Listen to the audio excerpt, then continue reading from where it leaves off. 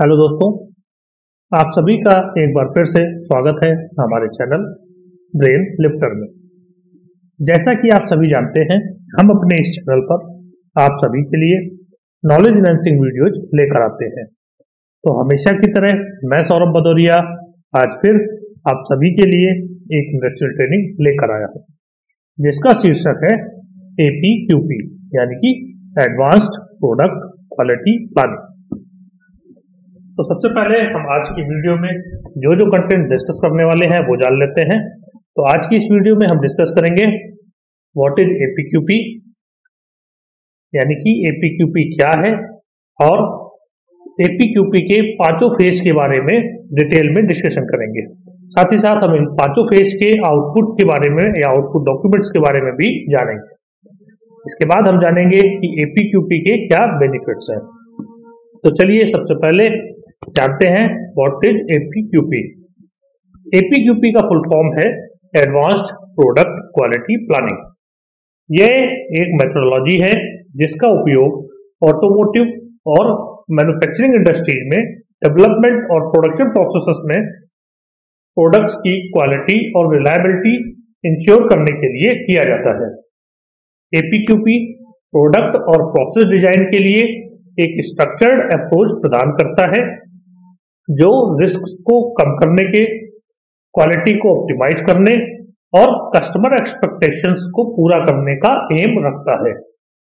APQP 5 basic core tools में से एक है। तो चलिए अब हम जानते हैं APQP के 5 फेजेस के बारे में। तो APQP जो है इसके 5 फेजेस होते हैं। वो 5 फेज कौन कौन से हैं? नंबर 1 प्लान एंड डिफाइन, जिसको प्रोडक्ट प्लानिंग और क्वालिटी प्रोग्राम डेफिनेशन भी बोलते हैं। दूसरा फेज है प्रोडक्ट डिजाइन एंड डेवलपमेंट। तीसरा फेज है प्रोसेस डिजाइन एंड डेवलपमेंट। चौथा फेज है प्रोडक्ट एंड प्रोसेस वैलिडेशन। और पांचवा फेज है feedback assessment and corrective actions, जिसको हम production launch, assessment and continuous improvement भी बोलते हैं। तो चलिए अब हम इन सभी पांचों फेज के बारे में एक एक करके जान लेते हैं। तो सबसे पहला फेज है प्लान एंड डिफाइन। इस फेज के दौरान इफेक्टिव प्रोडक्ट प्लानिंग की जाती है, जिसमें प्रोडक्ट के लिए कस्टमर्स की नीड्स और एक्सपेक्टेशंस को समझा जाता है। इस फेज के जो प्रमुख तैयार हैं उसमें कस्टमर्स की रिक्वायरमेंट को डिफाइन करने के लिए डेटा को कलेक्ट करना और फिर इस जानकारी का उपयोग करके प्रोडक्ट कैरेक्टरिस्टिक्स को आउटलाइन करने के लिए किया जाता है। मैन्युफैक्चरिंग प्रोडक्ट्स कैरेक्टरिस्टिक्स में इसेंशियल क्वालिटी प्रोग्राम को प्राप्त करने के लिए product design, reliability goals, quality goals, bill of materials, preliminary process flow, special characteristics, product assurance plan और मैनेजमेंट सपोर्ट को डिफाइन किया जाता है। तो अगर हम इस पहले पेज के आउटपुट के बारे में बात करें या पहले पेज की, तो इसके जो आउटपुट्स हैं वो क्या है? Product design, reliability goals, quality goals, bill of materials, preliminary process flow, special characteristics, product assurance plan और मैनेजमेंट सपोर्ट। तो चलिए अब हम जानते हैं दूसरे पेज के बारे में। दूसरा पेज है प्रोडक्ट डिजाइन और डेवलपमेंट। APQP प्रोसेस का यह पेज प्रोडक्ट डिजाइन को पूरा करने पर फोकस होता है, और यदि कंपनी प्रोडक्ट के डिजाइन के लिए रिस्पॉन्सिबल है तो ही यह लागू होता है। कस्टमर्स की आवश्यकताओं को ध्यान में रखते हुए सेफ्टी और क्रिटिकल कैरेक्टरिस्टिक्स को आइडेंटिफाई करना इस पेज का प्रमुख कार्य है। तो इस पेज के जो आउटपुट्स हैं वो क्या है? नंबर 1 डिजाइन FMEA, जिसको DFMEA भी बोलते हैं या design failure mode and effect analysis बोलते हैं। नेक्स्ट है FMEA monitoring and system response, जिसको MSR बोलते हैं। अगर ये एप्लीकेबल है तो ये भी इस प्रोडक्ट का आउटपुट है। नेक्स्ट है design for manufacturing and assembly. Next है design review and verification. Next है prototype control plan, engineering drawing and specifications, defined material specifications, equipment tooling, gazing, test और testing and other facility requirements, finalize special characteristics and team feasibility commitment and management support। तो ये जो सारे हैं ये इस जो पेज है, सेकंड पेज है प्रोडक्ट डिजाइन एंड डेवलपमेंट, उसके आउटपुट्स हैं।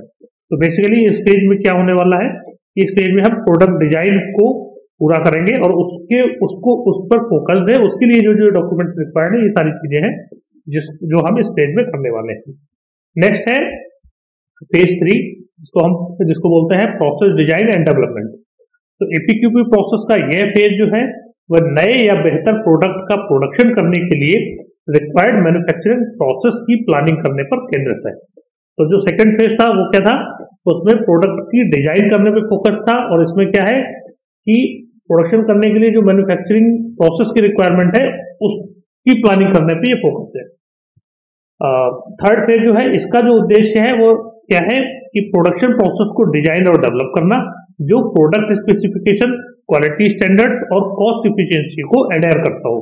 मतलब हमें ऐसा प्रोडक्शन प्रोसेस को डिजाइन और डेवलप करना है जो प्रोडक्ट की स्पेसिफिकेशंस को, क्वालिटी स्टैंडर्ड्स को और कॉस्ट एफिशिएंसी को भी एडहेयर कर सके। इसमें ऑपरेशन एफिशिएंसी को बनाए रखते हुए यह प्रोसेस एंटीसिपेटेड कंज्यूमर डिमांड को पूरा करने में कैपेबल होनी चाहिए। मतलब ये जो हमने प्रोसेस डिजाइन की है ये ऐसी होनी चाहिए जो ऑपरेशन एफिशिएंसी को बनाए रखते हुए प्रोसेस एंटीसिपेटेड कस्टमर डिमांड को पूरा करने में कैपेबल होनी चाहिए। इस पेज के जो मेन आउटपुट्स हैं वो क्या होते हैं, इस पेज के मेन आउटपुट्स हैं पैकेजिंग स्टैंडर्ड्स या packaging specifications, product and process quality system review, A fully defined process flow chart, production floor plan layout, characteristics matrix, process एफएमईए यानी कि process failure mode and defect analysis, pre launch control plan, work instructions, measurement system analysis plan, preliminary process capability study and management support. तो ये सभी जो है ये इस third जो पेज है उसके आउटपुट डॉक्यूमेंट्स है। तो चलिए हम समझते हैं फोर्थ पेज के बारे में। फोर्थ पेज क्या है, फोर्थ पेज होता है validation of process and product. एपीक्यूपी का यह पेज जो है ये क्रूशियल टेस्टिंग स्टेज को रिप्रेजेंट करता है, जो मैन्युफैक्चरिंग प्रोसेस और फाइनल प्रोडक्ट दोनों को वैलिडेट करता है और प्रोडक्शन पार्ट अप्रूवल प्रोसेस यानी कि पीपैप में जाकर समाप्त होता है। इस फेज के दौरान कस्टमर प्रोडक्ट सैंपल्स के आधार पर एक साइन ऑफ प्रदान करते हैं और डिप्लॉयड मैन्युफैक्चरिंग अप्रोच की इफेक्टिवनेस को कंफर्म करने के लिए मैन्युफैक्चरिंग प्रोसेस की कैपेबिलिटी और रिलायबिलिटी इंश्योर करने के लिए डॉक्यूमेंटेड एविडेंस प्रदान करते हैं। अगले चरण में आगे बढ़ने से पहले एडजस्टमेंट्स और रिफाइनमेंट्स को आवश्यक रूप से इस पेज में किया जाता है। तो इस पेज के जो प्रमुख स्टेप्स हैं वो क्या क्या है, एक significant production run, measurement system evaluation, preliminary process capability study, production part approval, packaging evaluation, control plan, quality planning sign of and management support. तो ये हो गया चौथे पेज का। अब हम समझते हैं पांचवें पेज के बारे में। तो पांचवा पेज क्या है, feedback assessment and corrective action. एक एपीक्यूपी प्रोसेस का फाइनल फेज प्रोसेसेस के इवेल्युएशन और इम्प्रूवमेंट्स पर ध्यान केंद्रित करने के साथ फुल स्केल प्रोडक्शन लॉन्च को पूरा करता है। इसके आउटकम में आमतौर पर reduced variation, enhanced product delivery quality, customer service और इम्प्रूव्ड कस्टमर सेटिस्फैक्शन के साथ एक इम्प्रूव्ड मैन्युफैक्चरिंग प्रोसेस शामिल होती है। तो ये जो प्रोसेस है इसके जो की असेसमेंट या इम्प्रूवमेंट जो है वो क्या क्या होते हैं, वो होते हैं reducing process variations, improved customer satisfaction, improved delivery and service, effective use of lesson learn and best practices. तो इस तरह हमने एपीक्यूपी के पांचों फेज के बारे में समझा। अब हम समझते हैं कि एपीक्यूपी के क्या क्या बेनिफिट्स हैं। तो एपीक्यूपी से हमें मल्टीपल बेनिफिट्स होते हैं, बट उनमें से जो कुछ मेन बेनिफिट्स हैं हम बताते हैं। तो सबसे पहला बेनिफिट है यह चेंजेस को जल्दी पहचानने के लिए बढ़ावा देता है। यह फेलियर को एंटिसिपेट और प्रिवेंट करके लेट चेंजेस को अवॉइड करता है। कम लागत पर समय पर क्वालिटी प्रोडक्ट प्रोड्यूस हो पाता है। पहले पाए जाने पर रिस्क को कम करने के लिए हमारे पास कई सारे विकल्प होते हैं और लोअर कॉस्ट सॉल्यूशंस को प्रोसेस में पहले ही चुना जा सकता है। तो ये सारे जो है ये APQP के मेन बेनिफिट्स है। तो इस तरह आज हमने समझा APQP यानी कि एडवांस्ड प्रोडक्ट क्वालिटी प्लानिंग के बारे में। आपको ये वीडियो कैसी लगी हमें कमेंट करके जरूर बताएं। अगर आपको ये वीडियो पसंद आई है तो इसे लाइक करें और दोस्तों के साथ शेयर करें। साथ ही साथ हमारे चैनल ब्रेन लिफ्टर को सब्सक्राइब करना ना भूलें। आप सभी का जो प्यार और सहयोग हमारे चैनल को मिल रहा है उसके लिए आप सभी का धन्यवाद। आप सभी का दिन शुभ हो। तो चलिए दोस्तों फिर मिलते हैं इसी चैनल पर किसी नई ट्रेनिंग वीडियो के साथ। तब तक के लिए बाय बाय।